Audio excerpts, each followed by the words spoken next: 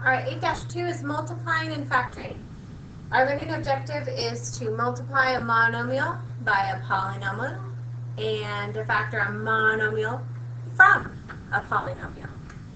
Your essential understanding is you can use the distributive property to multiply a monomial by a polynomial. All right, I'm going to show you 3 different ways you can use the distributive property.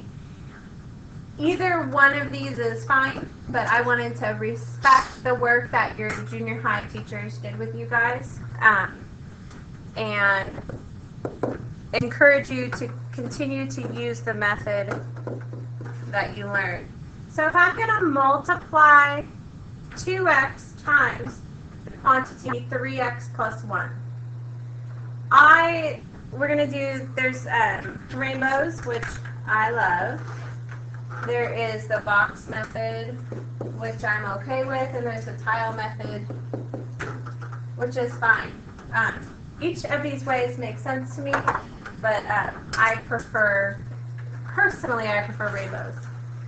So if I'm going to do rainbows, 2x times the quantity 3x plus 1, I just distribute 2x to the 3x and get 6x squared. 2x times 1 and get 2x.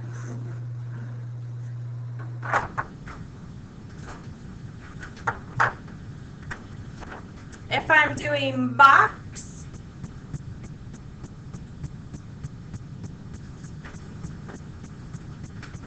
I have 2x on one side of my box, 3x and 1 on the other, and I just multiply these 2 items. Sorry, it's 2x. So here would be 3x times 2x. The 3 and the 2 get multiplied together, and the x get multiplied together. And here I would go 1 times 2x. The 1 and the 2 get multiplied together, and x has nobody to multiply by, so he just stays. You get 6x squared plus 2x. Lastly but not leastly, we've got tile. This is where we break up each of our components. So if I have 2 x's, I actually write 2 x's. If I have 3 x's, I actually write 3 x's. If I have a 1, I write 1.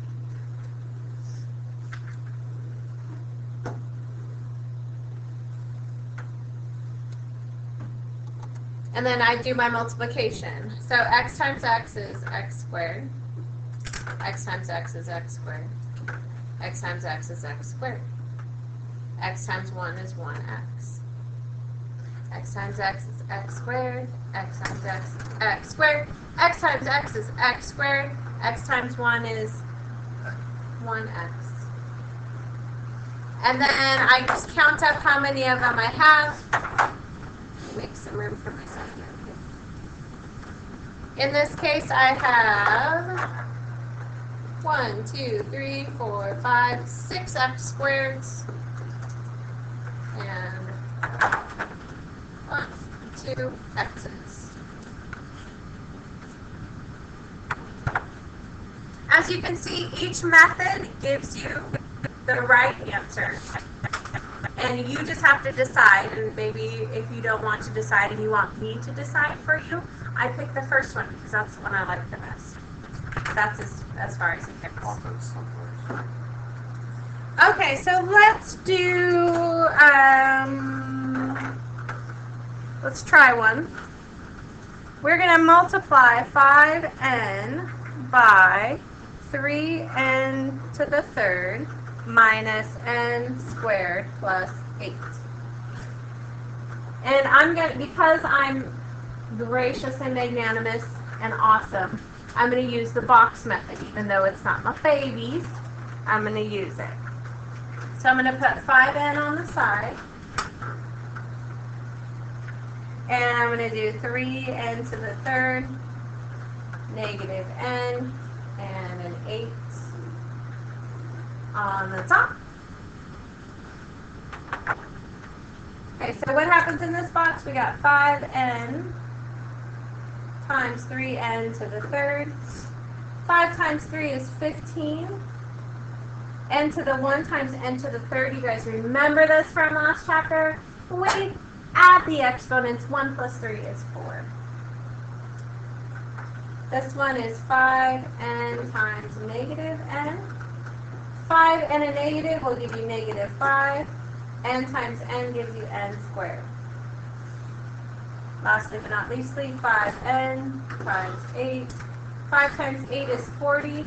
And he doesn't have anybody to hang out with, so he just gets written as F. So at the end of the day, the answer is 15 n to the 4th minus 5n squared plus 40n.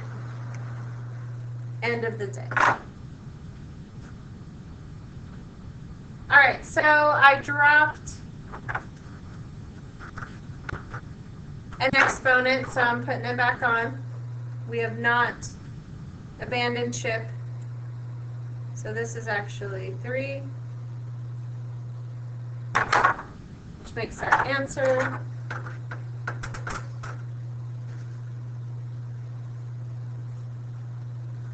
to the 3rd power.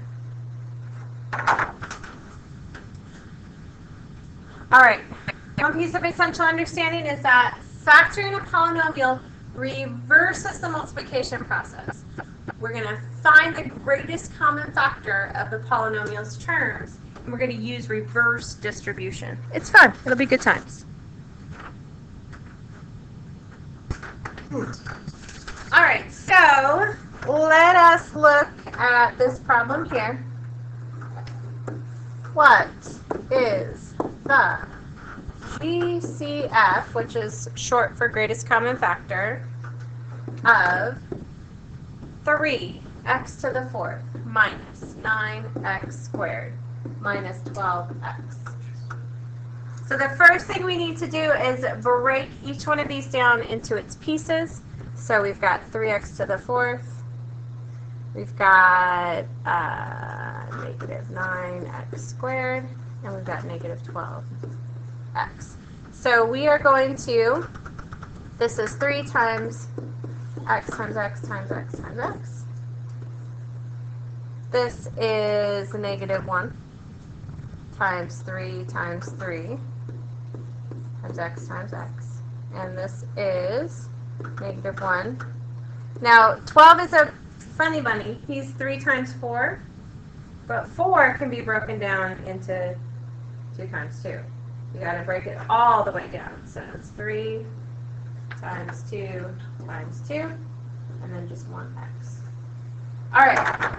Greatest common factor means all of them have to have this in common. So I am going to highlight each of the commonalities. So they all have 1, 3. Do they have more than 1, 3 in common? No. They all have an x. Do they have more than one x? No, because this one runs out of it. So the greatest common factor is 3x.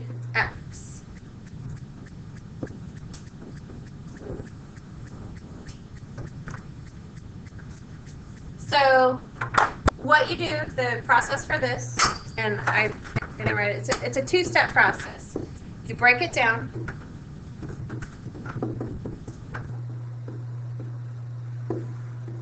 And you find the commons.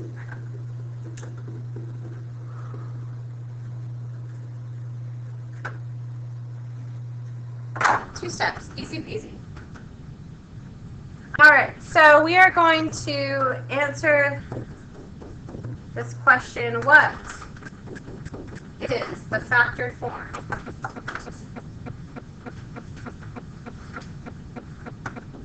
Ah, 9x to the 6th plus 15x to the 4th plus 12x squared.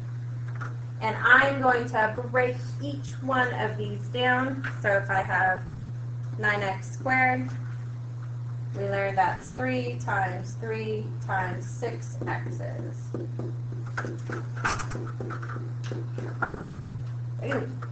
Then I have 15x to the 4th. That is a 3 and a 5 and 4 x's. And last but not least, I have a 12x squared, which, if you remember, it's a 3, a 2, and a 2. And 2 x's. Okay, so we broke it down. Broke it down. So now that it's all broken down, we can find the commons. So let's find the common ground. So do we have a 3 in common for each of these guys? Yes. Yeah, so let's, 3 is a yes. Do we have a 5 in common for each of these? No. Do we have a 2 in common for each of these? No. How about an x? The 2. Yeah. Yeah, each of them has an x, and I still have x's to give. So Nathan's right, there are 2 x's for each one. Yay! So the GCF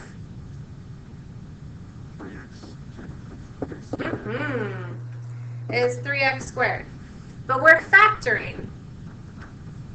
So we're going to put the 3x squared on the outside. Put it in the zero like this. So the GCF is 3x squared. Yay! And then we want to make an accounting of what's left. So we break it down and we got to say what's left here. Here I have a 3 and 4 x's. Here I have a 5 and 2 x's. And here I just have a 2 times 2. So the greatest common factor is 3x squared, so we put that on the outside.